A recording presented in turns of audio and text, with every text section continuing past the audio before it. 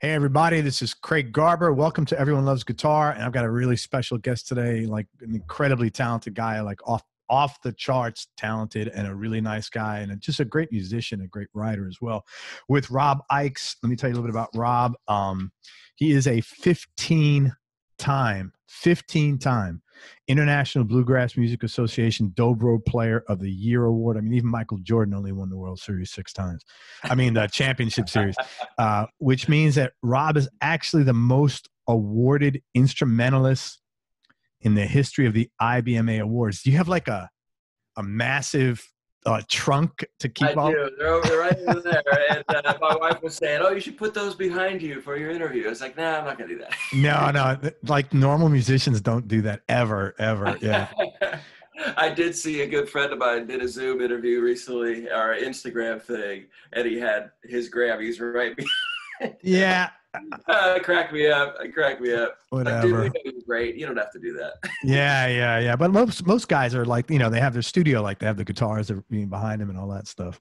Yeah. Rob's released 5 solo records, 12 albums with the band Blue Highway, which is a contemporary bluegrass band that he founded and was a member of for 21 years. He also has 4 instructional Dobro DVDs, and he also has a new site called bigmusictent.com that he just launched that working with instructional Dobro stuff, which we'll talk about later. He's the founder and producer of an event called Rezo Summit, which is a 3-day educational event held in Nashville annually since 2007. This year I'm assuming it had to get canceled? We haven't made a decision yet. Right on. So hold out. We might even turn it into a Zoom. Yeah. You know, we'll see. And he also serves as an instructor at music workshops and camps here in the States and in Europe. And he's also a 2-time Grammy Award winner. He's played or collaborated with Vince Gill, Earl Scruggs, Merle Haggard, Alan Jackson, Reba McEntire, Alison Krauss, Tony Rice, David Grisman. But this one was really weird. Willie Nelson. And then, was this accurate? David Lee Roth? Oh, there's a good story there. Yeah. Great. We'll talk. I'm like, like, remember that old thing on Sesame Street? One of these things is not like the others. It was like David Lee Roth. Dolly Parton, Mary Chapin Carpenter, Johnny Cash, Steve Wariner, who we had here on the show, Peter Frampton, and others. He's also released 3 albums with guitarist Trey Hensley, and these guys have become really quite a well-known duo, and for good reason. I mean, it's like I was talking to Rob before we started recording. I was like, man, you listen to YouTube play and you just like, you feel like you should put down your guitar and never pick it up again. These guys are just hot as anything. And Rob and Trey have played or collaborated with together Tommy Emmanuel, Taj Mahal, David Grisman, Jorma Kaukonen and Hot Tuna. Love those guys. Luther Dickinson, Molly Tuttle, and loads of others. In the last 6 years, as I said, they've released 3 albums, and they're called Before the Sun Goes Down, The Country Blues, and last year's World Full of Blues, and I know we'll talk about those today.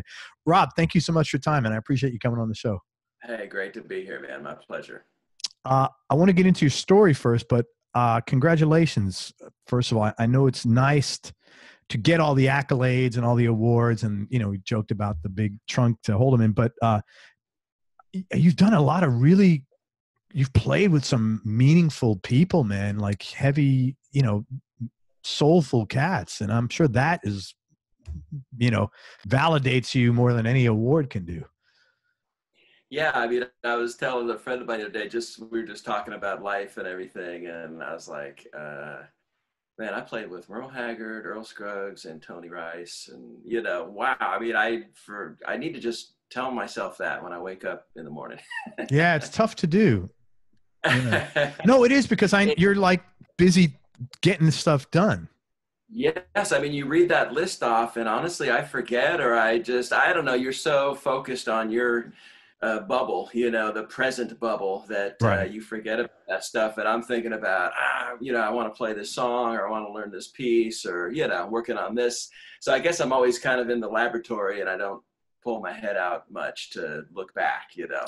Yeah. I think that's a common trait of like type A driven people in general. You know, it's hard to, you know, stop and, you know, it's not your nature to pat yourself on the back. It's just like progress is what you measure yourself by. Exactly. Yeah. It's pretty, but it is great. I mean, when I think about, I mean, it just, because those are all people that I grew up listening to. Yeah. I mean, I have this, I remember sitting at the light when I was probably 12. My mom was driving me home from school, and this Merle Haggard song came on called Kern River, and it just took me to a different planet, and I don't even think I'd been playing music yet, but to work with somebody like that, wow, and same with Earl Scruggs, and of course Tony Rice is such a huge influence, but yeah, so I just gotta, it's been an amazing run so far, and I hope it just keeps going. Oh, awesome. Why not, man? Yeah. Okay, so you grew up in San Francisco. Was there an active bluegrass scene there? Yeah, man, there's an active I didn't know that. everywhere. I think it's just a little usually below the radar, but believe it or not, so when I started playing, my grandparents owned a campground up on the Eel River, which is in Humboldt County. Okay. In the Redwoods, middle of nowhere. And so, that side of my family played a lot of music. My grandparents were very involved in the old time fiddle scene, and my grandpa's, he was from North Dakota, and everybody in his family played fiddle and guitar and just everything. And so they had music at their house every Thursday night. And in the summers, they ran this campground that they built, in 62 up in the Redwoods. And so I used to spend my summers up there and help them out. And so I think I was 12. And I just started playing, and my grandma just went into the little town. I mean, tiny, probably like, 600 people in this town. That is tough. And wow. Does anybody teach dobro? And sure enough, there's this guy, and he's a great player. His name's Ron Stanley. And he came out to the campground once a week all summer, and he wrote out tablature for me. And I didn't have a dobro, but I used my mom's old K guitar. Okay. Raise the action and play the guitar, dobro style. Sure. And he would bring his dobro, and he would bring another dobro for me to play. And it had the resonator, so just to actually play a real dobro just blew my mind. And but I always thought that was funny, that this great player lived out there in the sticks, and he was a great teacher too. So he really got me on a good start. So he gave me lessons that summer. What was it about dobro? You obviously fell in love with the instrument, and you're still in love with it because you couldn't be as successful as you couldn't just like at this level be doing this for a paycheck. Yeah. What about the instrument you love so much? Well, I got to show you. I'll grab something. Yeah, man. Yeah. Let's dig it. This is the record that blew my mind. Mike Auldridge. When I was 12 years old.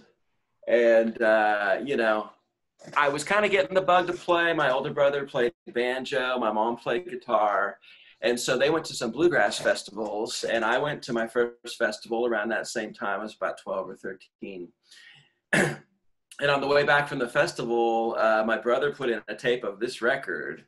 And I went, what is that instrument? I just loved the sound I was hearing. And so it was really like an explosion, like a bolt of lightning. And the sound of the instrument made me feel so good. It was like a drug. And for weeks after that, when I went to bed, I listened to this record all day long, and then I had a cassette of it. And at night, I'd hit play and fall asleep to it. And then when I woke up in the morning, I'd hit play. It went deep inside, man. I can't explain how or why, but it did. And just been kind of living off that ever since, man. That's amazing. So it must have been a hell of a treat to play with Mike. Yeah.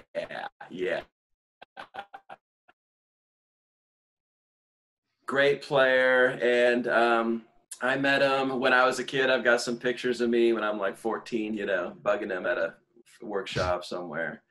And it was always super nice to me. And if we were ever playing at the same festival, we would try and get off, somewhere and just play some dobros together. And that was always a thrill and an honor. He was a very classy guy. He always dressed really good and looked good and had a nice car. He was just Mr. Cool of the dobro.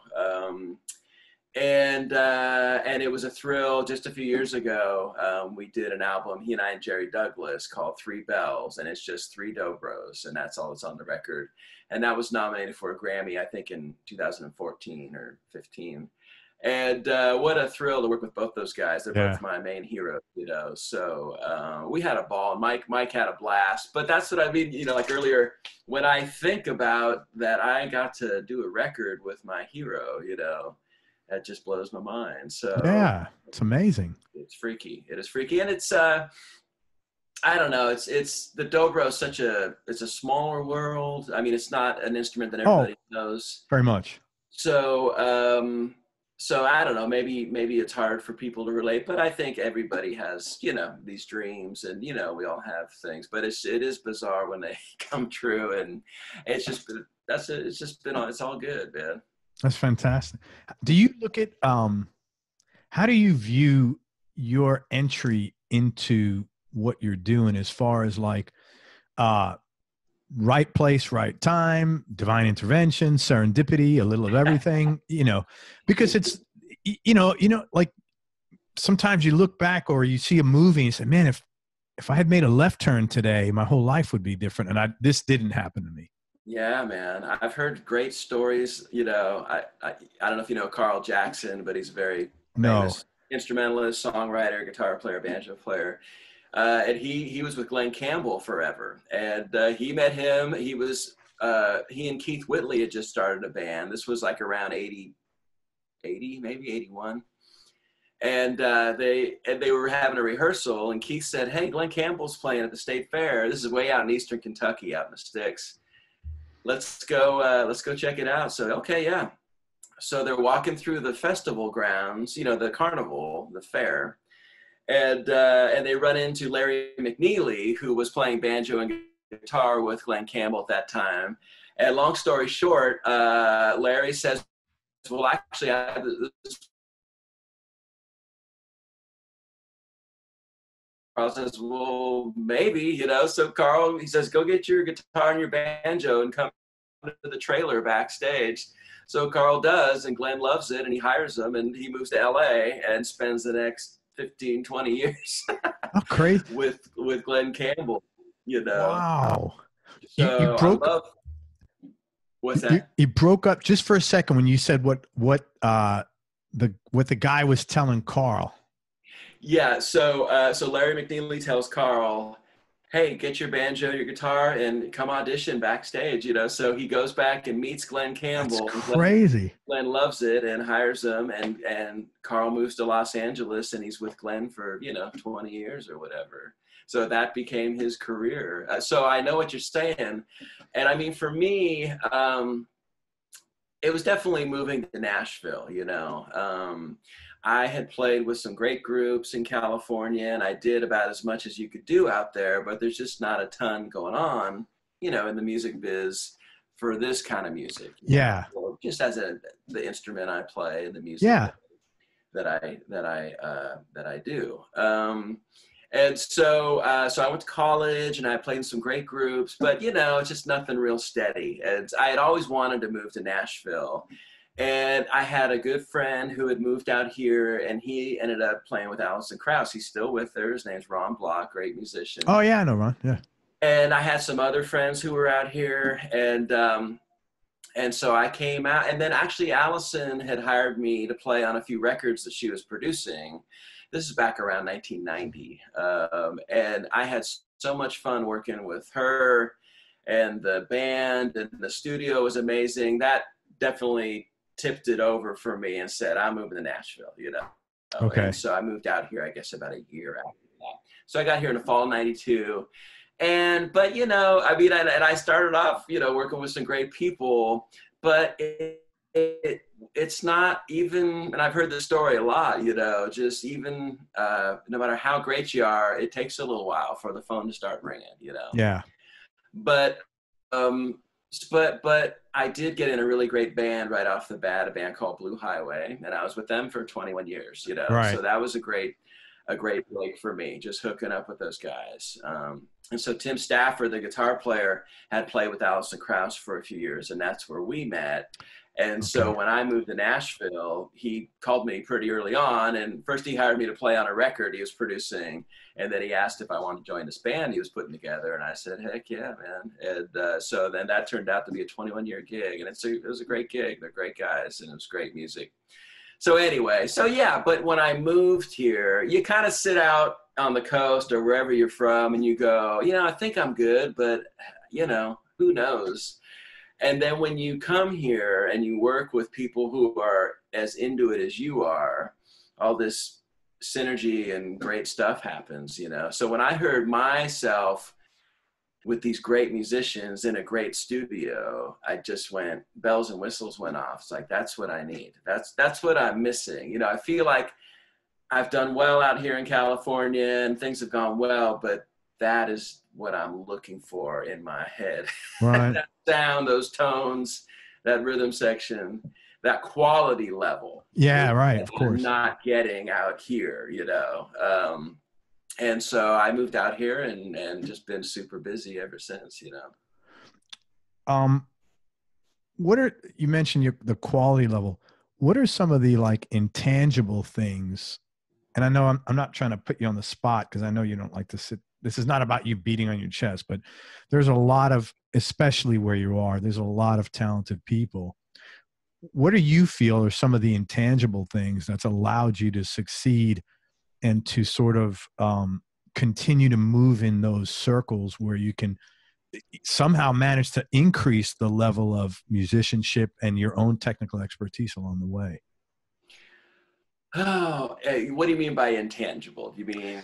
Well, as opposed to, hey man, I practiced 1,000 hours a month. Right. Everybody's done that.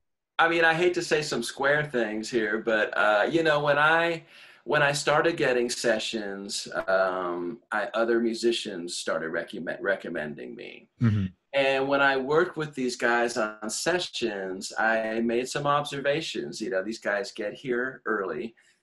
They're tuned up. They're ready to go. They don't fart around. There's a lot of money being spent on a recording session most of the time. And so I kind of took note of these. They might be more like business things or they're non-musical things to a certain extent. Yeah. But I immediately picked up on that because I was just a kid, I was probably in my early 20s. And so I started doing that, and not that I was flaky before that, but I don't know, that was something I learned for sure. And I tell other people that when they move to Nashville, it's like, man, show up early, do what you say you're going to do, just do the best you can and move on and get out of there. And they'll call you, if you do a good job, they'll call you back. The cream always rises to the top. And I think that's true in this town for the most part. As far as musicians anyway. It's a supportive community too, for the people that are like on it, like that are on time, that are, the early in there, accommodated, know their parts. Yeah. And I think for me, I guess, when you grow up playing bluegrass, I don't know, any musician like this, probably like jazz guys, you're so critical, and it's easy. I work with guys who you get into on a session and everybody's just like, this microphone sucks, or, I can't hear this. I can't hear the drums. I can't, and there's a way to communicate that, but in a more positive way. Okay. How did you, that's something I learned too, because it's just real easy for me to go dark or complain or you just get so picky. I think that's what it is. Yeah. And I would play on these sessions and I would just go, man, this doesn't sound like Tony Rice's album. I've failed. and so you just gotta just bring what you can do it and do the best you can. And sometimes all the pieces aren't there, but you can make your part of the thing as good as it can be. And so that was something I think I had to learn, just not be so critical all the time. It's still something I battle, but I try to think about, and again, it's just from hanging out with guys who do it a lot and have a great attitude, what can I bring to this and make it, okay, maybe this isn't the kind of song that I would go out and buy, right? But what can I bring to it and how can I make this as good as it can be? And that's a way better attitude to have. How did you, as a young man, get hip to that? They have the awareness to, I guess, tell the difference between someone who's saying, hey, this microphone sucks, and someone who's saying, man, I don't feel like I'm getting the sound that I need to be, because that's a very subtle but huge communication skills Well, like I think that I as a young. in enough different worlds. I mean, when you live here, you play on some great sessions, you play on some crappy sessions, you play on some in between. It's just kind of all over the map. And I think I just realized that when I play on the really good or the master set, the main Yeah.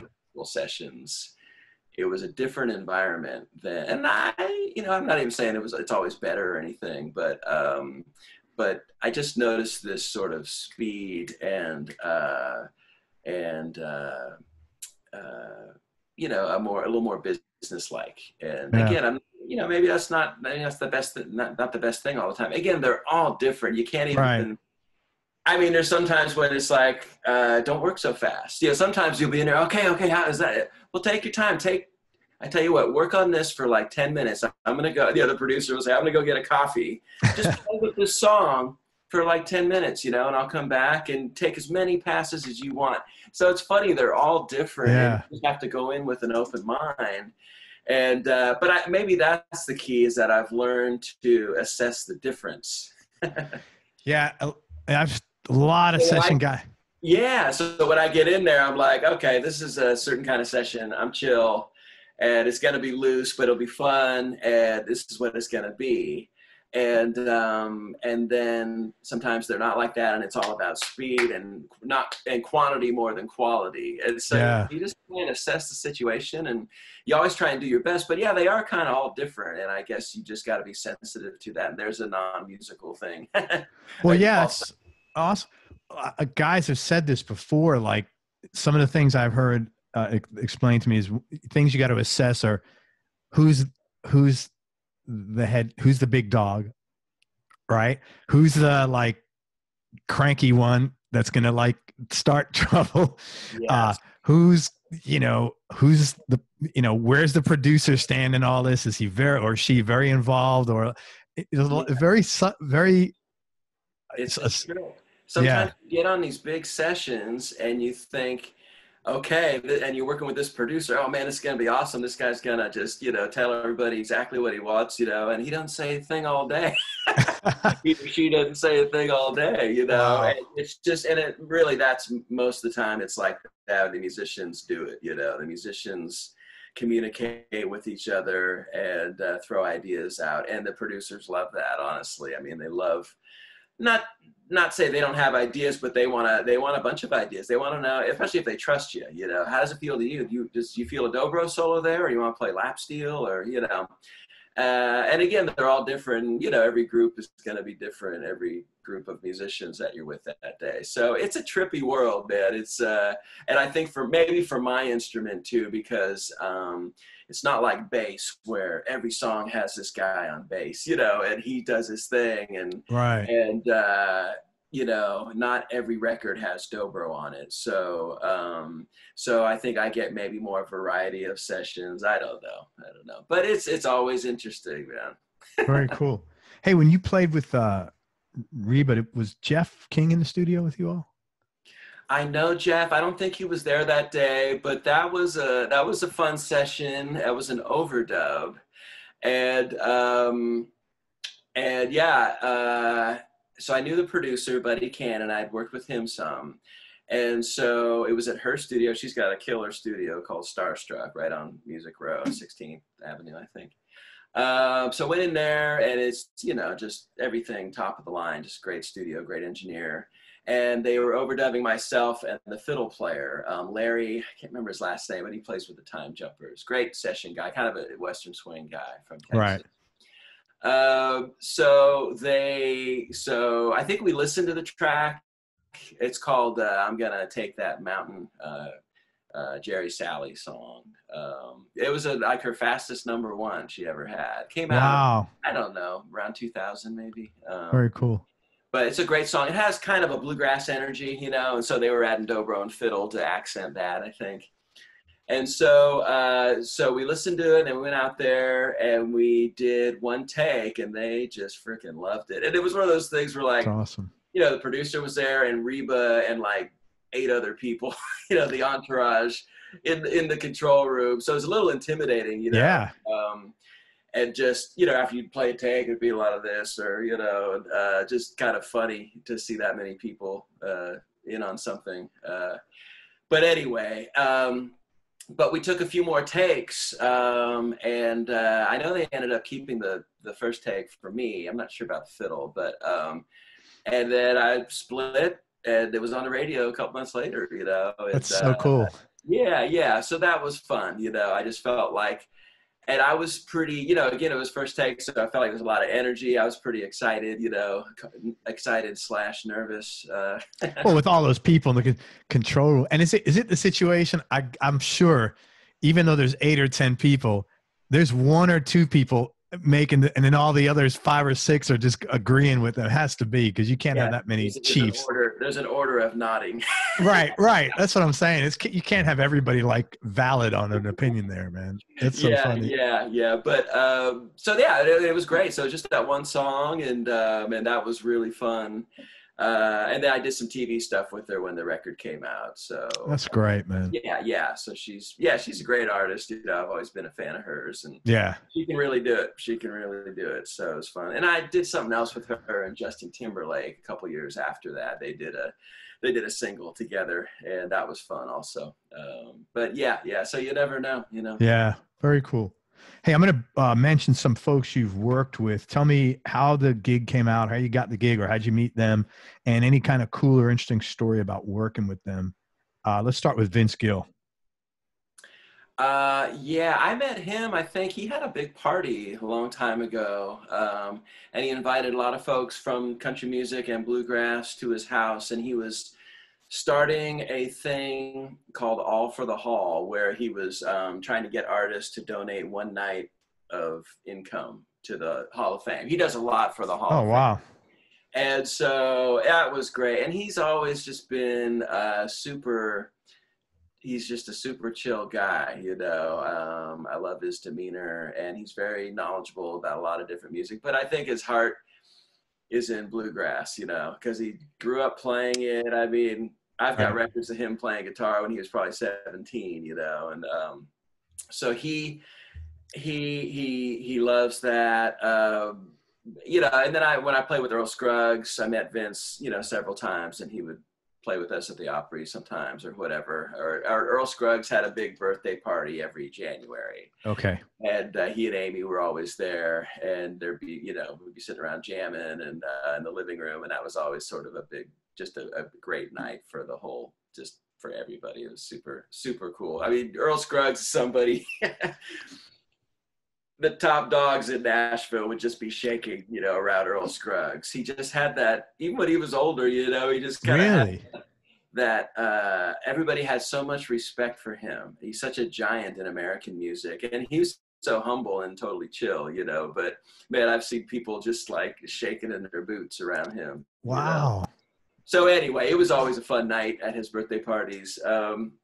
And then a few years ago, so when I did this first record with Trey Hensley called Before the Sun Goes Down, I was doing a TV show, and Vince was on it, and Steve Wariner also.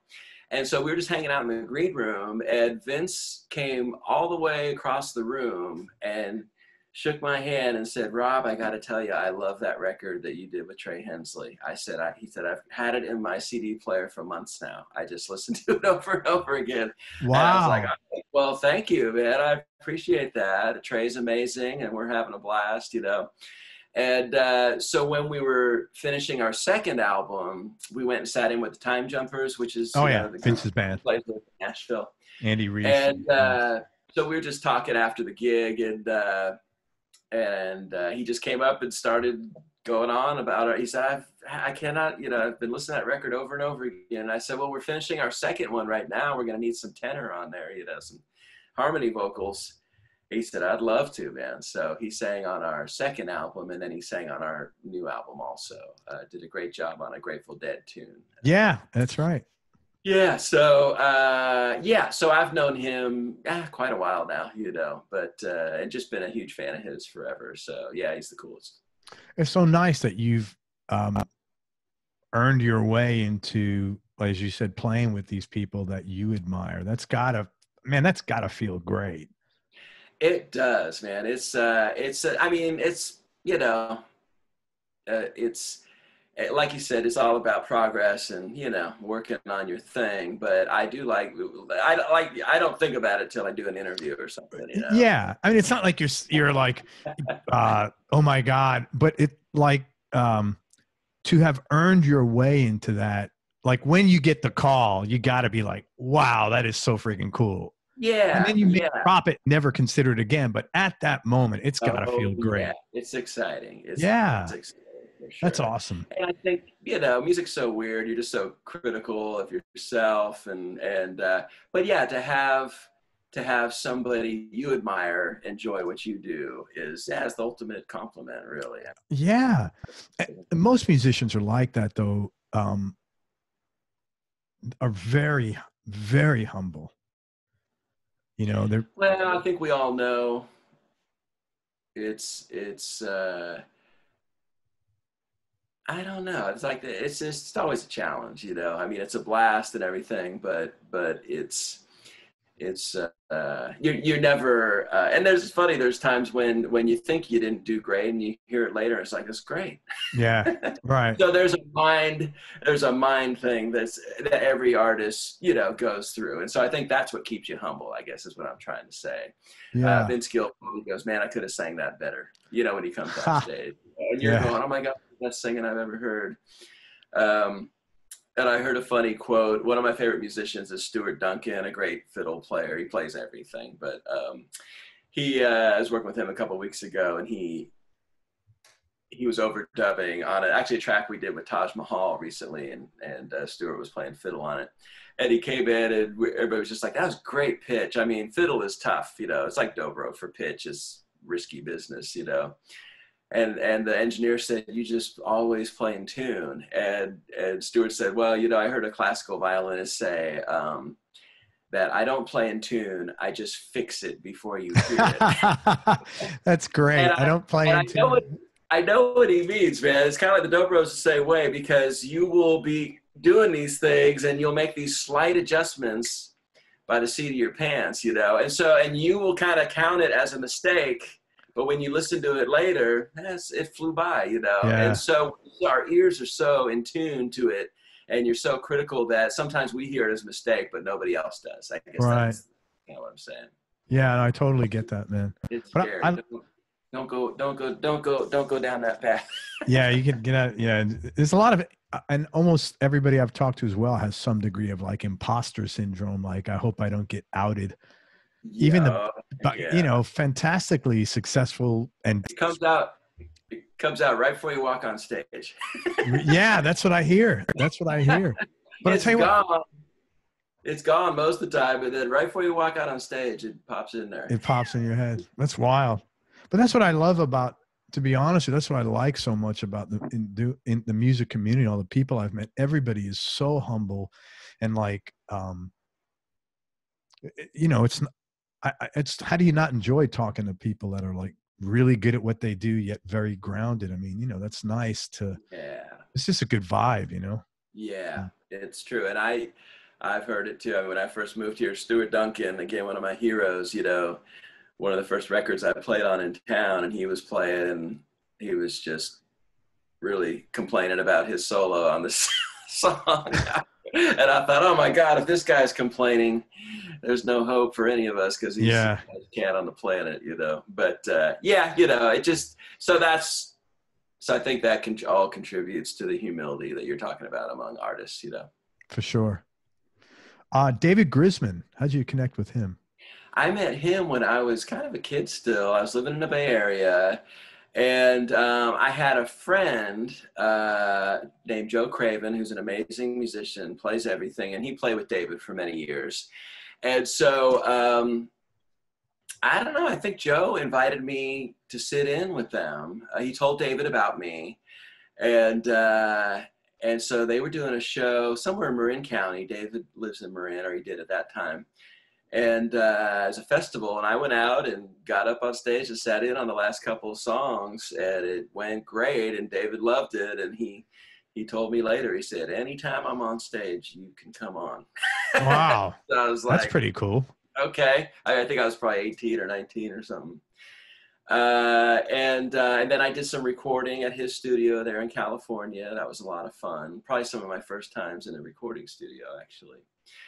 But yeah, I mean, he's been a big influence musically. I mean, I don't know if you've listened to my solo records, you know, Yes. they're pretty, I mean, I started out just in the bluegrass and then kind of have spread out since there. When I went to college, I got really into jazz and blues and etc.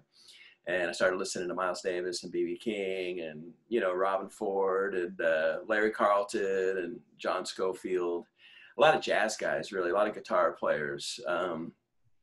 And what was your question?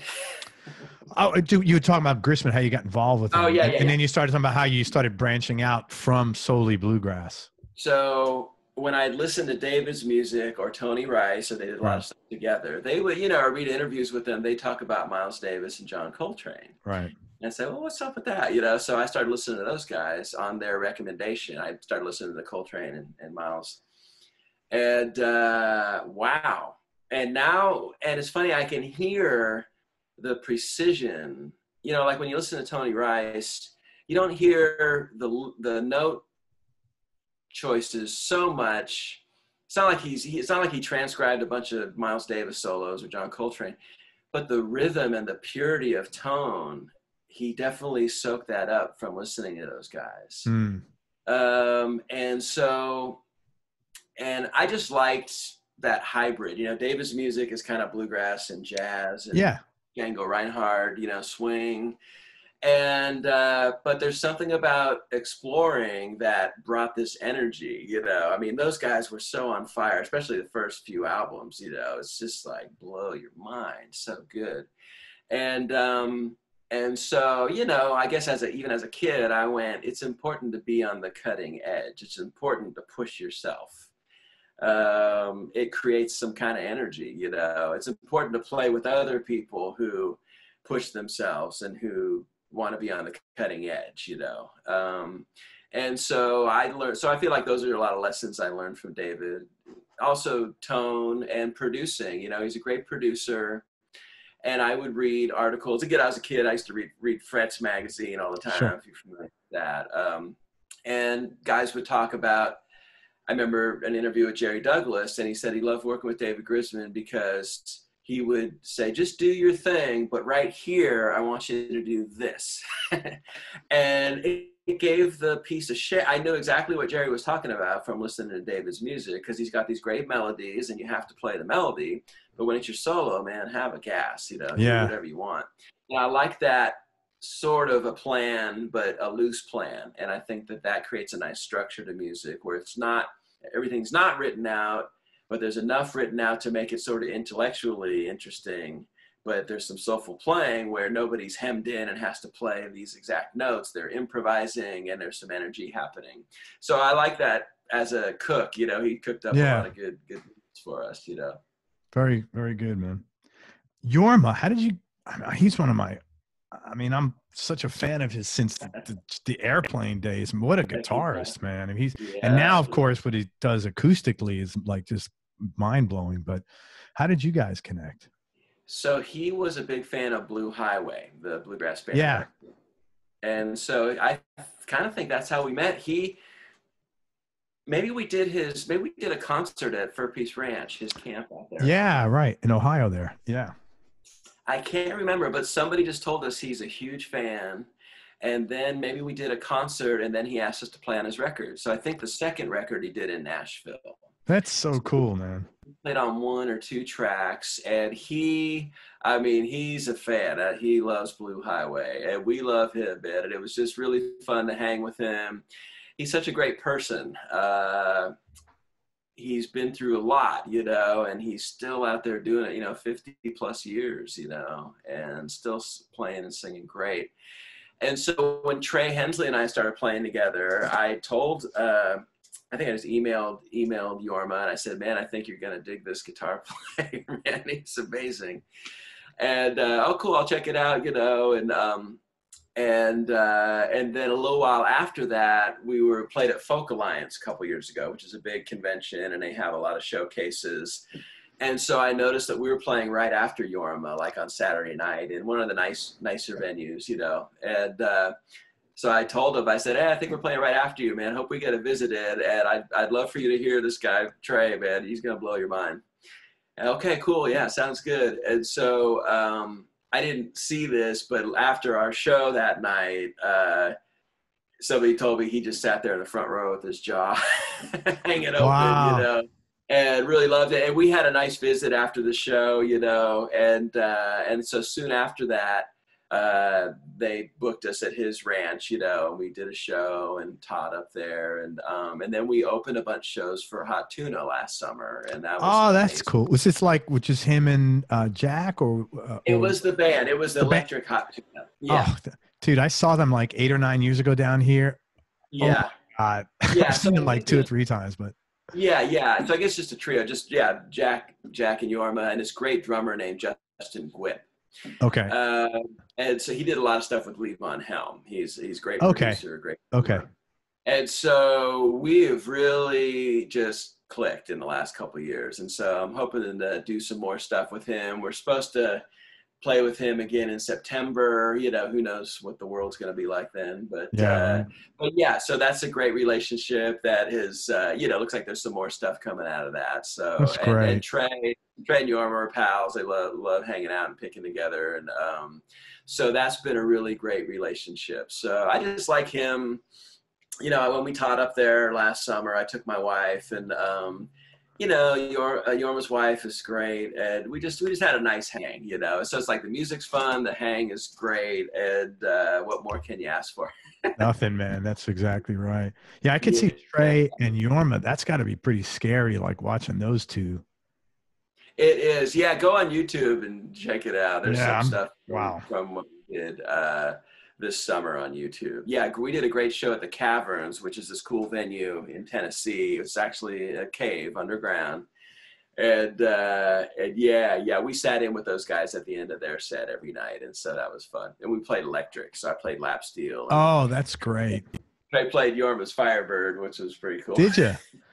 Yeah, he's a phenomenal music. I mean, just an incredible player, man. So soulful. So soulful. Yeah. Great player. So he's, you know, I read his book last year too, and it's just like biblical, you know, just all the stuff he's been through, man. He has had an amazing journey. So he's just somebody that I learned from just watching and hanging out with him. I learned a lot, you know. That's awesome, man. All right, now fix this, man. David Lee Roth. What? I was not expecting to see that name there. Like, well, that's another, just like a weird phone call, you know. And so there was this label, CMH. They're still going. I think they're out of Los Angeles, and they were doing a lot of these picking on records, you know, where it's like picking on the Dixie Chicks, basically instrumental versions, you know, of a lot of these hit records. And I had played on a bunch of them. And so they were doing one that was basically, well, it wasn't picking, it was a tribute to Van Halen, but they wanted all these bluegrass, you know, artists, and, you know, so they hired Blue Highway to pick a song and do it, you know, so we did. And then John Cowan, I don't know if you know him, but he's this amazing singer here in Nashville. Did he play with, was he in the Doobie Brothers now, but he was in Newgrass Revival. Right, Newgrass Revival, right, because I had Pat Flynn on the scene. Yeah, that's it. Yeah, okay, I knew that name. Yeah, okay. Yeah, so John's like this rock and roll amazing vocalist who was in, you know, it wasn't really a bluegrass band. They were the most progressive bluegrass band you could ever have. You know, Ben Black and Sam Bush and Pat Flynn and John Cowan. So anyway, so they got John to sing a couple tracks, and so it was like a studio band, and I was on those tracks. And I'm trying to remember the exact story. This may not be exactly the deal, but it was my understanding that David Lee Roth's sister works for this record label, and he was going to sing one of these tracks that we did for John Cowan. And he just flipped out when he heard these tracks. He freaking loved it. And he said, I want to sing on more than just one, man. This is great. And so he ended up singing on 3 or 4 tracks. And when the record came out, we did a bunch of TV stuff to promote the record. And Wow. we did Letterman and Leno and The View, a few other things. We did Conan. And it was just, we were just all just cracking up, you know, because all these players were great. You know, John Jorgensen was one. He was. Oh yeah, I had John on the show. Fantastic player, man. Yeah. So he was playing mandolin, I think, and then Scott Vestal on banjo, one of the best banjo players on the planet. So it was a great band, and we just kept laughing because, of course, we're mainly known as bluegrass musicians, but hell, we all grew up with Van Halen. Yeah. So right. we after the shows, we just like look at each other like, can you believe this, man? We're playing banjo and dobro with David Lee Roth. And That's David funny. Lee was a prince, man. He was just awesome and treated us great and was really fun. And it was an amazing experience. And I love to have that on my resume. Yeah, very cool. You know what? I bet one thing is clear to me, and again, something that you probably ought to feel great about is, let's face it, no few people, when they're charting, what do I need? Think of dobro, unless you're in that space. Yeah. I bet this is what's really, I have a lot of, give you a lot of credit for. You've probably, because of what you do, have made space for yourself where people think about you when they otherwise wouldn't. And that is really a great accomplishment. Well, I think one thing that was always important to me, well, not always, but after I've been playing a few years, just the importance of having your own sound, And yeah. It's a challenge. I mean, people ask me that all the time, how do I get my own sound? How did you get your sound? I don't know. But it wasn't, I think you have to sort of like mentally tell yourself, I'm going to get my own sound, I think most people, I was thinking about this the other day, most people that play professionally, we don't go to school per se, you know what I mean? I mean, in this music, not classical music, obviously, but in most musics, the way real players learn is by imitating, When I work with these other amazing players in town, if you say, hey, play a Reggie Young solo, hey, play a, Mark Knopfler solo, or play a, Brent Mason solo, whatever. That's how we learn, we learn by ear, we learn by imitating records. Yeah. And that's how I learned. But at some point, I realized that I didn't want to sound just like Mike Auldridge. I didn't want to sound just like Jerry Douglas or Josh Graves. What do I sound like? And again, my friend Ron Block, who I mentioned earlier, plays with Alison Krauss. He was big on that, and he was a big influence on me. And he played bluegrass guitar, but he loved, he didn't listen to Tony Rice because everybody else was listening to Tony Rice. Right. So he listened to Larry Sparks and Larry Carlton and, B.B. King, and brought that into his bluegrass guitar playing, and so I just kind of imitated him. and I began to listen to the other instruments and incorporate them into the dobro. So when I play rhythm, I can make it sound like a mandolin. I can make it sound like a fiddle, and so at some point, I think a lot of us that play professionally start by imitating, but you've got to leave the nest at some point and find your own sound. And I think listening to other instruments really helped me do that a lot. And yes, I think people hear a sound, this needs the dobro, it needs Rob or whatever, And so I think it's important to have your own sound is what I'm trying to say, I guess. Yeah. And the nice thing is you didn't do that because, oh man, if I do this, I'll make more money. You did that because I want to be better. Yeah. It was the love of, I want to be better. I want to be able to be a better player. I want to be more versatile. I want to be able to serve the songs better.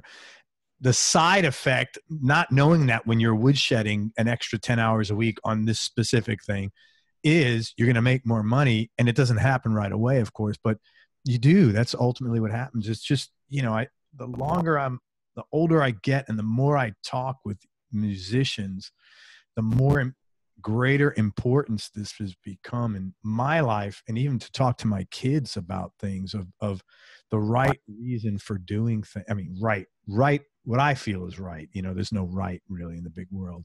And it just feels so much better when you do the things that, when you do it that way that you did, you know, out of the sheer joy of, you know.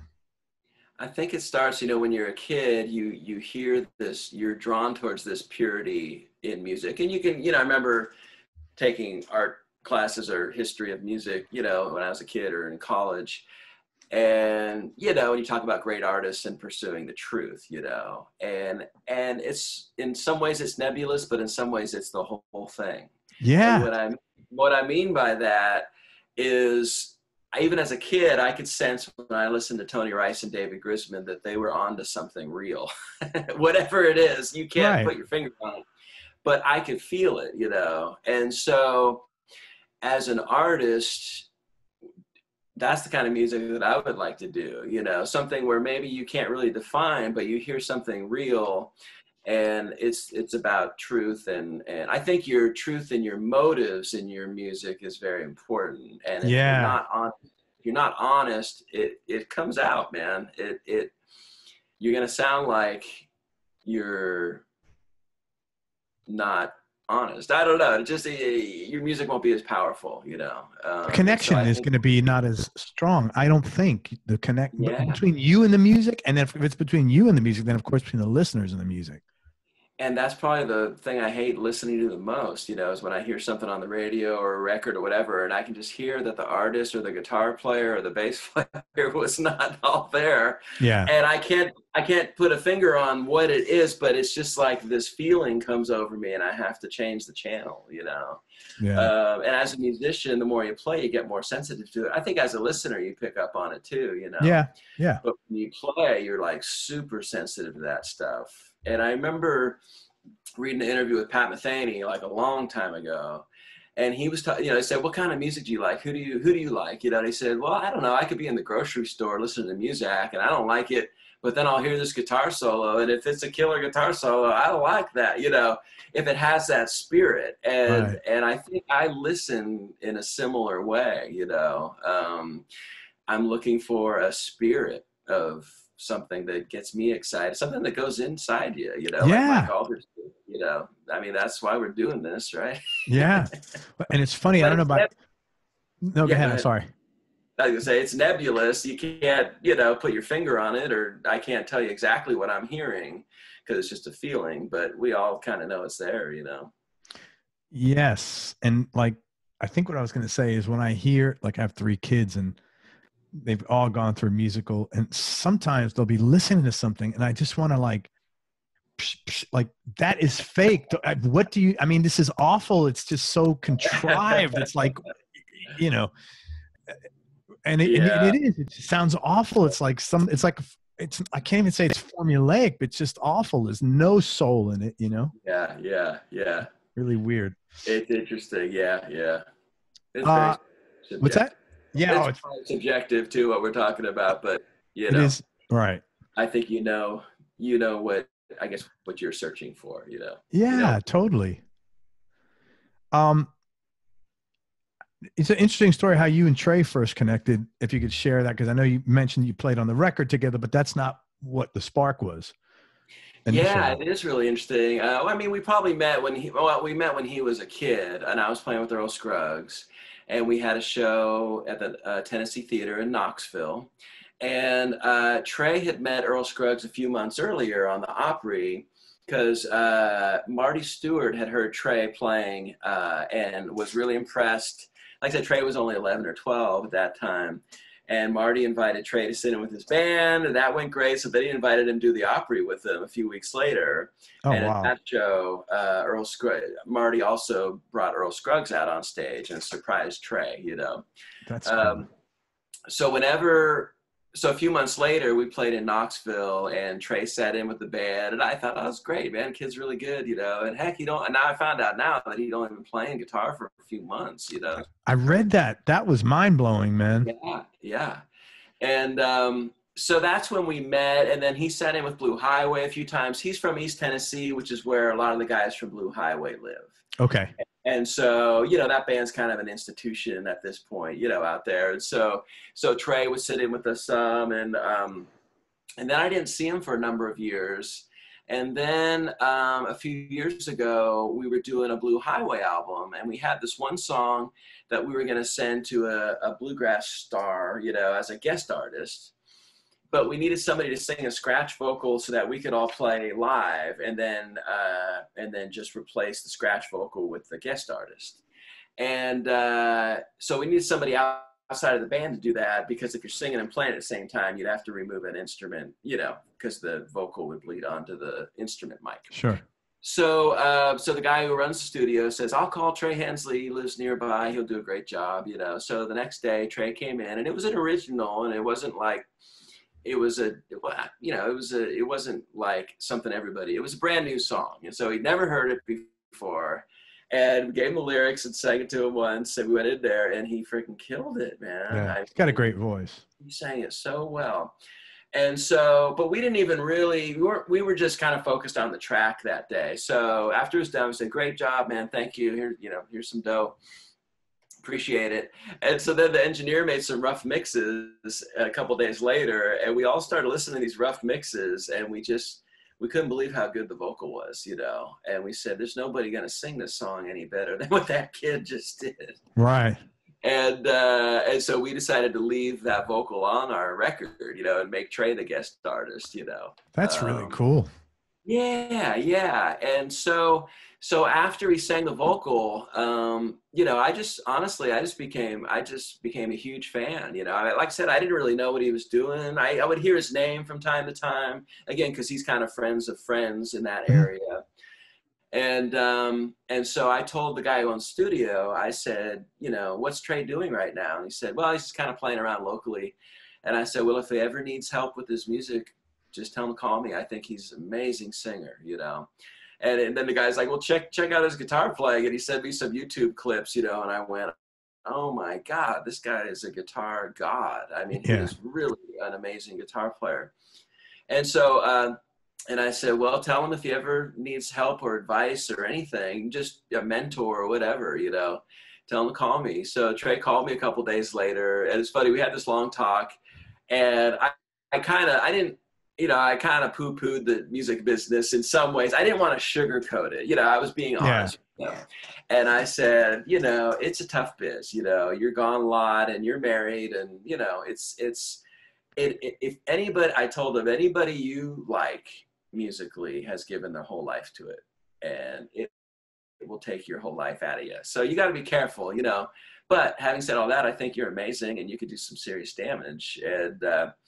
And he said, well, you know, my wife and I have been thinking about moving to Nashville. I was just going to say, I hope you told him you got to move out of East Tennessee, man, because it ain't going to happen there. Yes. Yeah. And I don't even know if I said that, but I just said, you know, obviously there's a lot more going on here.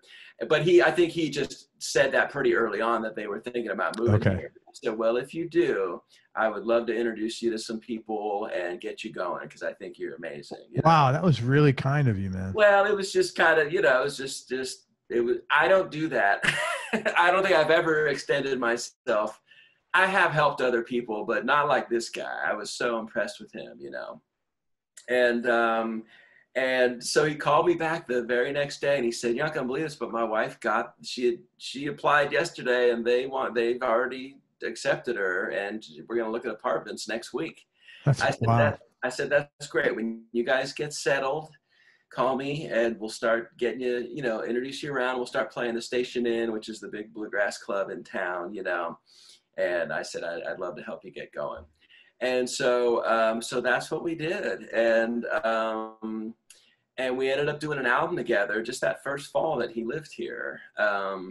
And it just, all these doors started opening, you know, and we were just a good team, and I liked the music we were doing. And I was kind of getting, it's funny, right before we started working together, I was kind of feeling like I was ready to do something else musically, you know, like Blue Highway is a great gig, and they're the best guys in the world. But just musically, I was just feeling like I'm really feeling like doing something different, you know. And then when Trey moved here, we started playing together. Just all these fireworks went off musically, and we just get along great, you know. And so, yeah. So at some point, I just told him, I said, man, I'd love to make this my main gig if you want to do it. And he said, this is the best gig I've ever had.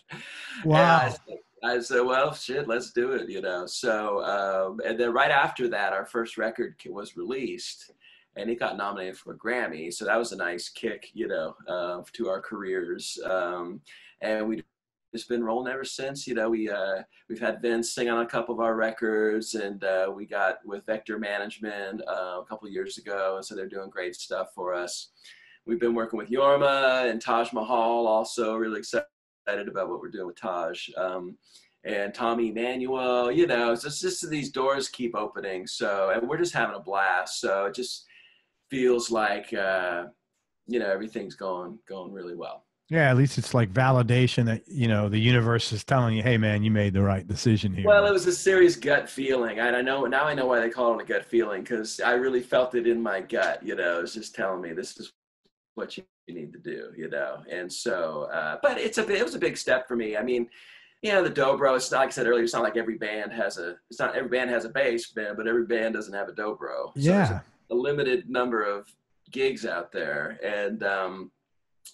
And so it was a big leap, but yeah, I feel like we've reached the other side, and it's things are going pretty well, man. So it's been good. Well, deservedly so, man. The music was great and well put together. Thank you.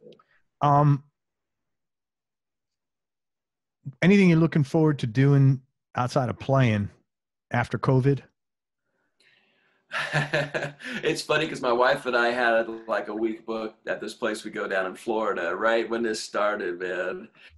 And my daughter was in London doing her sophomore spring semester over there. That's nice. And so we didn't know what the heck was going on, so we canceled her trip. And then my daughter ended up coming home early, and she's Zooming her classes right now, you know. So this is her last week. So anyway, I'd like to go down to Florida when this is over. It's been interesting. Where do you go in Florida? We like to go to Cape San Blas. It's kind of by Apalachicola. Oh, up north. Yeah, because you're in Florida, right? Yeah, I'm in Tampa. Right. Oh, right on. Yeah, I love Tampa too. Yeah, it's fun here. Yeah.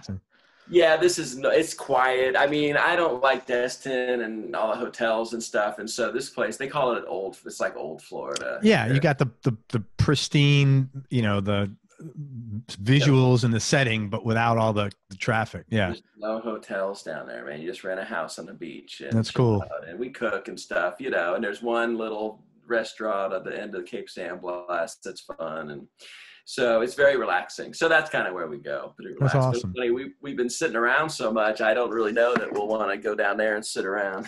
I know. It's weird. Like you want to get away, but you want to get away and like be busy or something like that. Yeah, it is definitely weird, man. It is weird. It's funny. You just, you know, I've been shedding a lot, you know, and when you play professionally, you just like, everybody thinks you play all the time, but you're just traveling or going to a session, or I don't know. You really don't have big chunks of time to get into work on your stuff, you know? Yeah. So I'm trying to do that. So that's been good. Good, man. Well, hopefully it'll be over.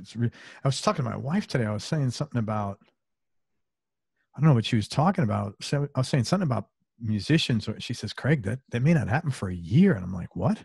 I know. Because like Disney World is closed till 2021. Yeah. At a minimum. Yeah. Man, how do you stop? I mean, it's probably, you know, 80, 90,000 employees there. We just got an offer for a gig in Gallup, New Mexico at the end of July, believe it or not, for this year. So I'm like, God bless you, man. Right on. Bravest promoter in the world, man. So I don't know if we'll do it or not, but yeah, man, it's been interesting. Everything's gone pretty much through mid-August, and we had a great year coming up. But you know, we're gonna do our first live stream on Thursday night, and let's see. It's nice with the duo, you know, because we just have to get me and him together. So right. Do you have to pretend like you're social distancing on like the video? Well, Do you have to, we haven't done it yet, and so it's a good question. I told my daughter we were going to do this, and she said, you better be 6 feet apart, because people, when they do it online, if they're not, they get a lot of comments, if you're doing a performance closer together. And so, so we'll stay 6 feet apart, and I don't know what's going to happen. How bizarre is that, right? Isn't that weird? It is bizarre. It is hey, bizarre. Man, but don't come too close. Like you're playing music. It's so weird. I know. Go figure. But I think it's, we're all just going to have to make changes. And our manager's like, well, on the good side, they expect the smaller venues to come back before the auditoriums, the and stuff. And so maybe we'll get back to work before Sting and the Rolling Stones, Yeah, well, they got a little more flexibility anyway, so I think that's okay. They can probably wait it out longer than we can. Yeah. But and I think a lot of it's going to go online. Like I said, I have that teaching website, and that's kind of nice to figure out, how can I make some money without traveling at this point. And I think more of it's going to move on. It was already going online, but I think, more of what we do is going to move online in the future. And, I think it'll be a weird year or 2 years even. But, I think obviously we're going to survive, and it'll be a different reality, but man, we're going to get through it. And of course. Music is so important to people. And I don't think I realized that. I remember after 9/11, we had some shows the next weekend, and we didn't know, should we cancel or what? And the promoter wasn't sure either. And he said, let's just do it, And we played in Memphis, I'll never forget. And it was a packed house. And you could just feel that people were so happy to get out of the house, and the news, and so I always underestimate, the power that music is in people's lives. I know it's a big power in my life. Yeah. But it's very, very important for us to get out and do what we do for people, so totally way more important than I even realize most of the time. So we will get back, and I'm just going to work on my craft for now, man. That's scary. How many more awards are you going to win, man? That's pretty. Rob, let me ask you this. What were some of the low points maybe, or darker periods you've had to deal with, and how'd you get through them?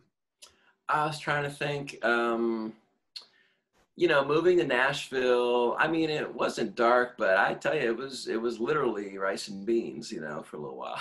Yeah. My dad passed away about a year ago, and sorry, man. Thank you. But he was around his 80th birthday, and for his 80th, I wrote him a little poem, and that was one of the things I put in there. Was that the poem was called "Why My Dad Is Way Cooler Than Everybody Else's Dad," and just a bunch of memories, of cool stuff my dad did, for me, and. One memory I have is that when I left to Nashville, so I was living in California. I went to UC Davis and graduated there. And, I was playing, but I didn't have much going on. And I had my mom's, like 79 Honda Civic I was driving. And so I was moving to Nashville, and I had friends that lived here in Franklin, and they kept telling me, come on out here. You can stay with us, to get your feet on the ground. And so I finally just took them up on the offer. So November 92, I packed up my stuff, and I was living in Davis at the time. So I went down to my parents' house and spent in the Bay Area, and finished loading up and got in the car. My dad stuck $200 in my pocket, and that was about that was $200 more than I had in my pocket. That was so cool.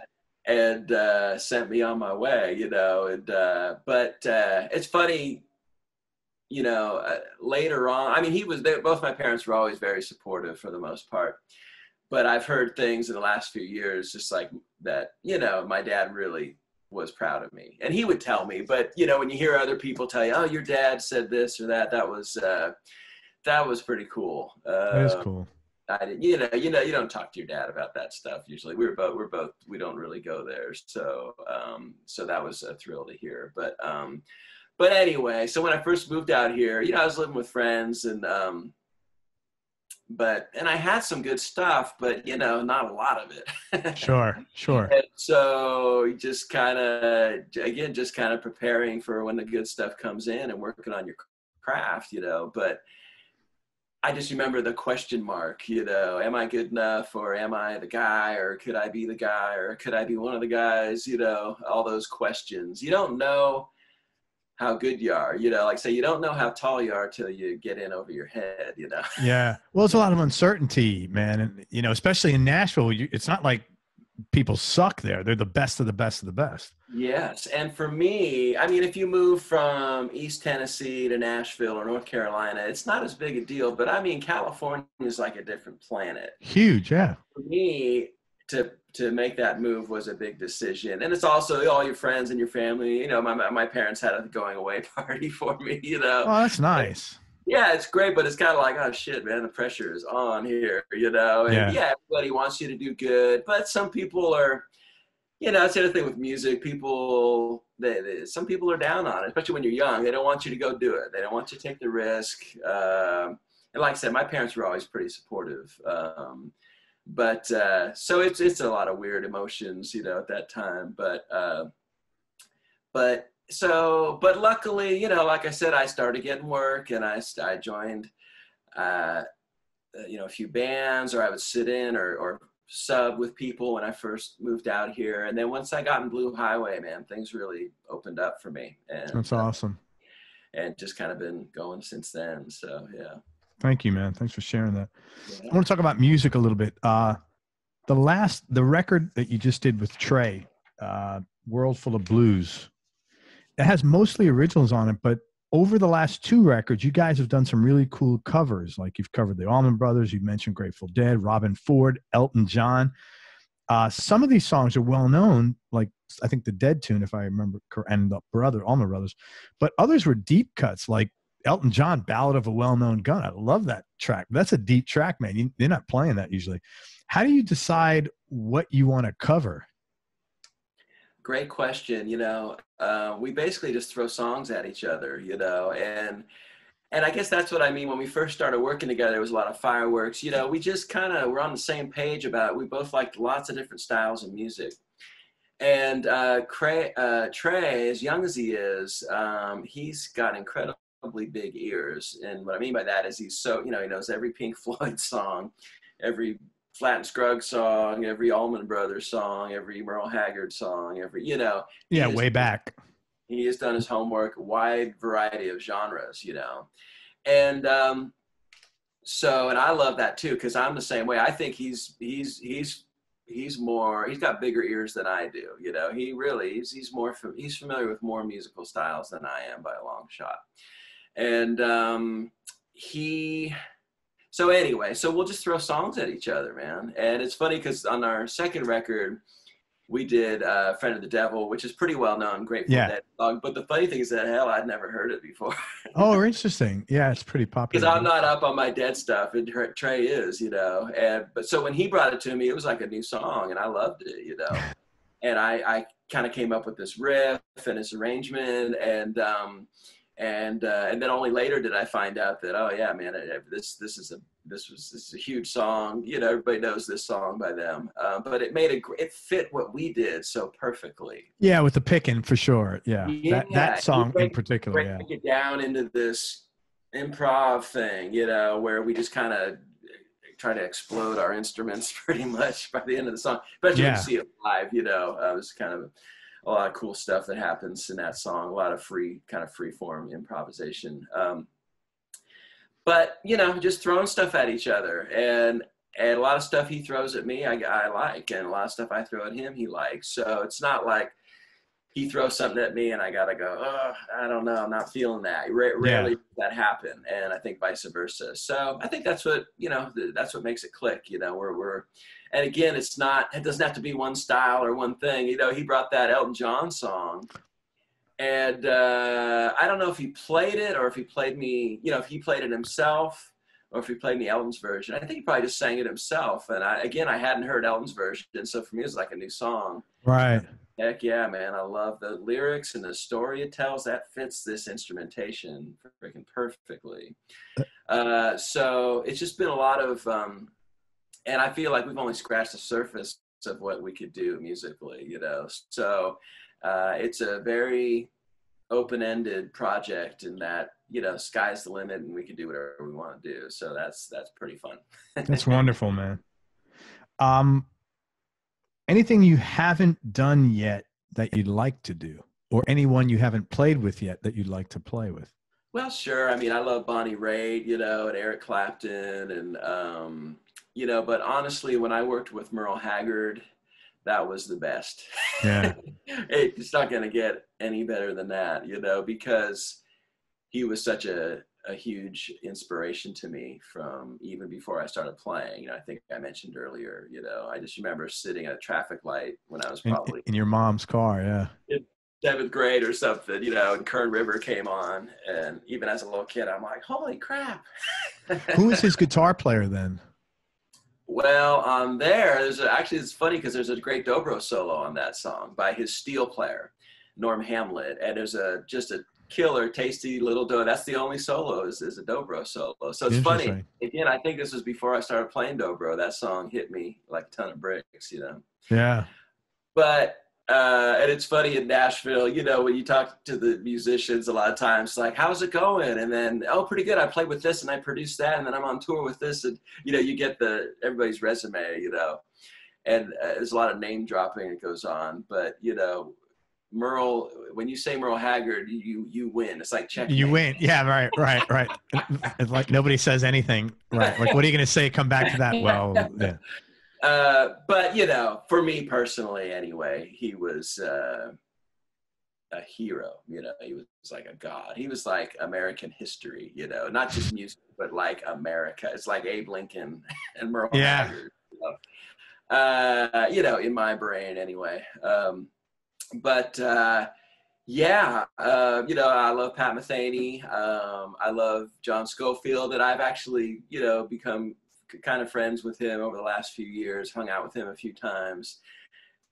He's been a big mentor without knowing it, you know. I mean, that's nice. You know, we hang out once in a while, but I'm such a fan. I just feel like I'm going to germ him. You know what that means? Yeah. I do. Reggie taught me. Yeah, I'm a stalker pretty much at this point, you know, so. That's all right. I'm sure there's a lot of people out there germing your stuff, so you get a pass. I know, it's like at this point, I think I'm more into just working on my own stuff, you know. Dude. I mean, I don't know. I can't really, and I work with one of the best singers and guitar players on the planet, you know. In Trey, yeah. People don't know Trey that much yet, but I mean, he's a major cat. And so just to work with him has been an amazing experience. And, you know, it's funny. I think sometimes when I say that, people look at me like, you know, but he is a major cat, man. I'll tell you, just prepare yourself. Well, I would imagine because both of you are so like proficient and skilled at what you do, you probably grow a lot musically from pushing each other like that, no? Oh, heck yeah. You know, yeah, I gotta. And I play enough guitar to know that he is a badass, man. Oh yeah, he's a serious dude. I mean, there's no. I mean, look, you don't have to listen to you know the whole album. You know, you listen to a track and you're like, whoa, what is this guy is on it, man? Yeah, but he's a very humble guy. He's very, you know, very self-facing. But he's going to do some serious damage. He already is, but I mean, he's going to be a major cat. So that's awesome. So I ever since we started working together, I put him in the same boat as Merle and Dolly and people like that. You know, I've worked with a lot of talented people, and I would put him in that boat with those people. You know, and I bet he's looking at you because you're his mentor, not just now his musical partner. So he's probably looking at you like he's probably going home and shitting himself. Like in the beginning, like this guy that was like, "Give me a call." I'm actually.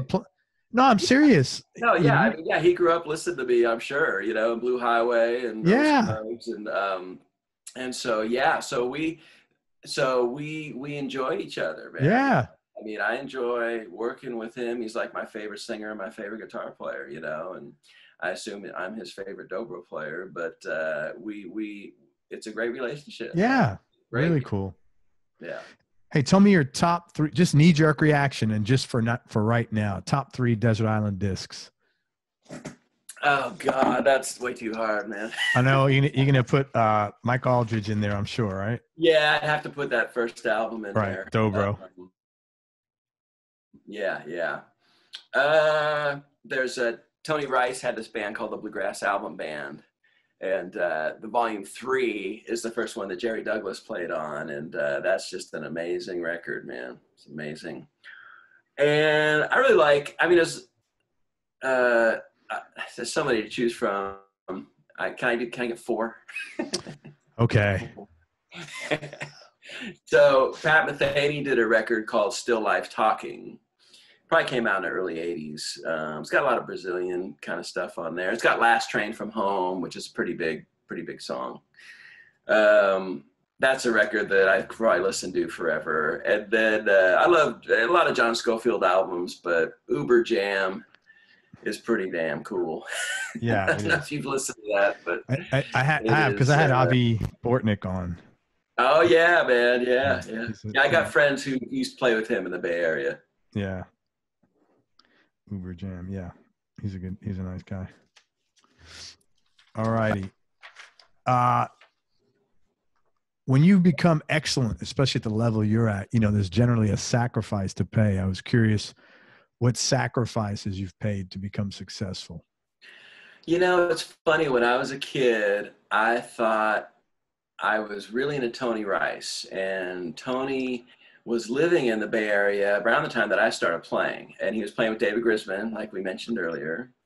And when I started playing in bands, I had friends who kind of knew Tony, or, friends of friends, and they would say that he was really down on financially, just barely getting by, and living in Oakland, I think, at that time. And I remember that made a big impression on me, and not a good one, not as Tony, but as far as the biz. And I thought, this guy's the greatest ever. How is he, if he's not making money, how the hell am I going to make any money? Yeah. The Dobro, And so what was your question again? Sacrifices you've. Oh yeah, sacrifices. Yeah. So I kind of assumed that if I played music, I would have to make a lot of sacrifices, meaning, no family, no financial security, and eating dog food and stuff like that. Dog food. Yeah. And I remember I did a session early on. I was down in LA, and I worked with this guy, and we went to his apartment after, and man, it was rough. And he was a professional, Oh, so that popped up in your head again. It did, man. And my grandma always said she was all about music and loved it, that we all played, when we were kids. But she did not want me to be a musician. She literally told me, I think when I decided I was moving to Nashville, she said, "Robbie, I'm just afraid you're going to end up homeless," And so it was a lot of those. Like I mentioned that earlier, people, when you make a decision like that, you get good and bad. And some people are afraid for you, or afraid for themselves, or whatever, And so I had both. And so I assumed I was going to have to make all these sacrifices. And man, somehow I've been super lucky. And, the band I was with Blue Highway, it was one of the top bands in Bluegrass. Yeah. And fortunately, I mean, our schedule was mainly weekends, and wow. I was home during the week, not all the time. Sometimes we'd have a 10-day run or a 2-week run, but really those were rare. And we played a lot in this part of the world. So I spent most of my time driving, and I'm the only one that lived in Nashville. So I would shoot out on a Thursday night, and we'd play Friday, Saturday, or Friday, Saturday, Sunday. And I'd be home Sunday night or Monday night. I'd be home for a few days and then repeat, Yeah. And of course, more in the summer than the winter, but it allowed me, I even asked my daughter, she's 20 now, but a couple of years ago, I asked her, I said, "You feel like I've been here for you, or I've been gone?" She said, "No, I feel like you've been here, So it's a great feeling. Yes, it is. Yeah. And so I think I had kind of assumed the worst when I was younger. And I think it just goes to show, and I'll tell you, a big influence was my wife has 5 older brothers, and she comes from a great family. And they, 3 or 4 of them are artists. One's a biologist. and they were all really good at what they did, but they had these great families, and that made an impression on me, you know. And I was like, well, maybe you can do both.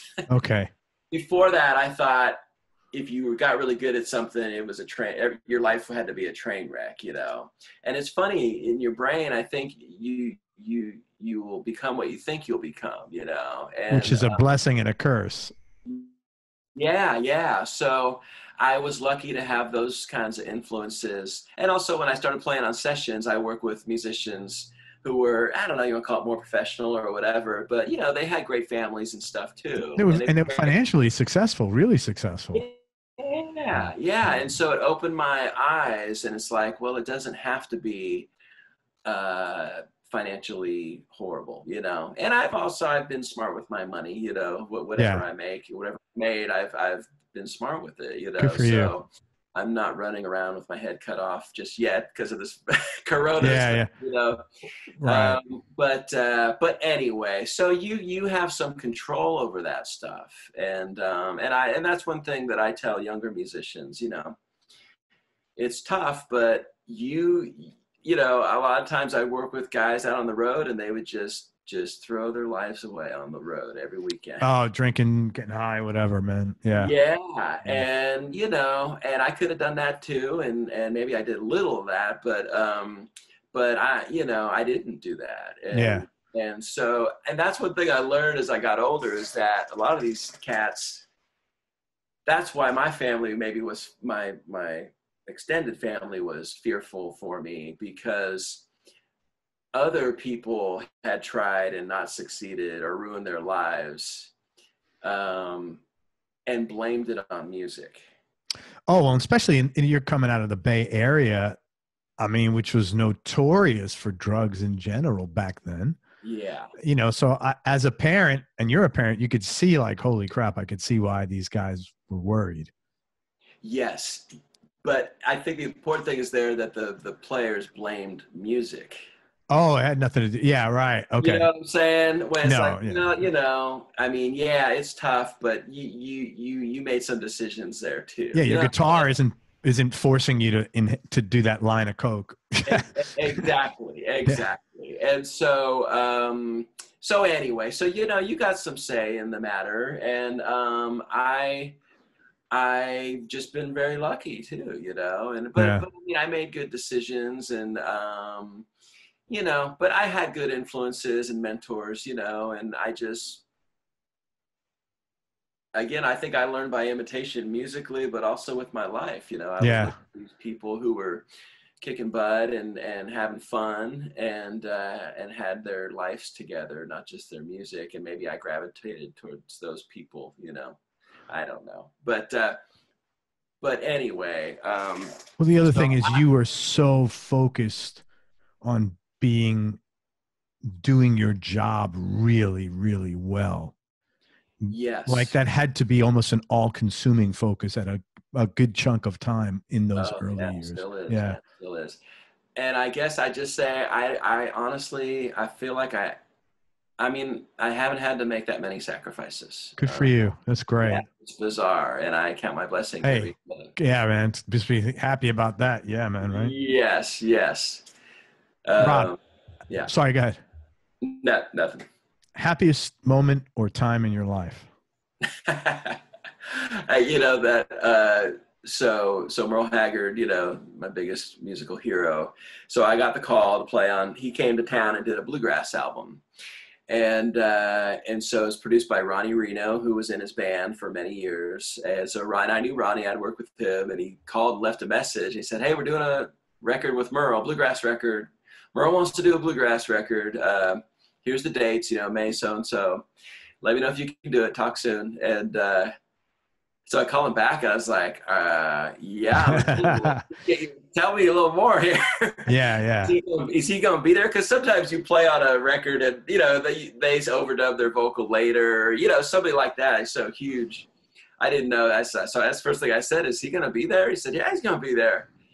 I said, and this is like for real. He's going to be there. And they said, yeah, man, he's really excited. He's been wanting to do a bluegrass album for a while, and he feels like this is the right time. And I said, I will be there. And so I still remember, we all got there early. I said session guys get there early, so we probably all got there even earlier than normal. It was a great band, yeah. great musicians. I knew everybody, and Who play any other guitar players on there? Carl Jackson, I mentioned Carl him. again. Yeah, okay. Yeah, great harmony singer, great songwriter, great banjo player. So he played guitar. Aubrey Haney, one of my dearest friends, one of the main fiddle players in town. Mandolin, plays everything, but fiddle and mandolin are his main instruments. Charlie Cushman, amazing banjo and guitar player. Ben Isaacs from the Isaacs, a really famous gospel group, was playing bass. And so Merle got there kind of late and just sat down. Oh, here's one I wrote on the bus on the way out here, and just blew us away with this gospel song called "Pray," and started doing some others. So we kind of got our instruments and just sat around him and just sort of ran some of these songs. And we were at Ricky Skaggs' studio, and then they said, "Okay, let's do it." So we all went into our isolation booths, and we did one track of the first song, and Merle stopped. Oh, Marty Stuart was on it too. He played. Okay. And him and Merle are really tight. So Merle called Marty over to his booth, and they talked in there. I didn't hear what they were saying, but they were talking. And then they came out and they said, "Let's go back out there in a circle." And I went, "Okay, cool." So they set up chairs. They put one microphone in the middle of the circle, and we did the whole record like that in 2 days. Wow. And no overdubs or anything. And as we went on, they slowly added microphones. First, they gave Merle. First, it was like the first song is just literally one mic, man. No, you can't mix it or anything. It's just how it happened is how it happened. And then they gave Merle a vocal mic. And then by the end of the first day, we probably all had microphones, but we never really had headphones or anything. And it was like a jam session, That is really cool. It was amazing. And so we'd play a song, and then Merle would talk about the Strangers or, Roy Nichols or Reggie Young or Bonnie Owens, whatever. And I'm just freaking out because this is like, these are my heroes, man. This is like Superman talking about the Justice League, And I'm a freaking expert on Merle, man. I know everything he's ever cut. And the second day I just listened to this song on the way into the studio, and he said, "Well, let's do this one. I wonder where I'll find you at tonight." And I just heard it, man, on the CD when I was pulling into the studio that morning.